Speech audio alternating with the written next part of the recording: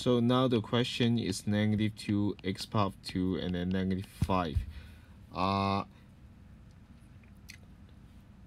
Basically the order that you handle which part, maybe you handle the bracket first or you handle the negative index first, which one first are the same, given that you don't make any careless mistake.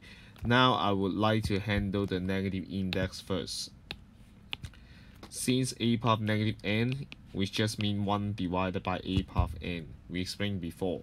So if we use this logic, that means 1 divided by something power 5, which is negative 2 x power 2. So after that, I just focus on this part.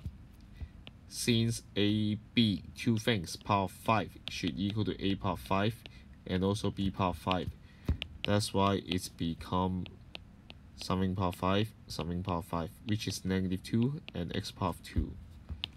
So each part handle one by one. This part, it is equal to negative 2 power 5. This part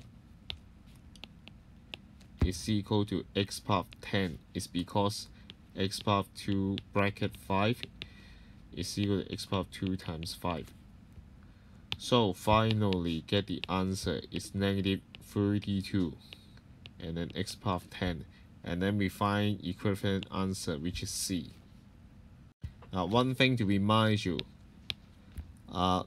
negative a over b, we just mean the whole thing negative over a divided by negative b.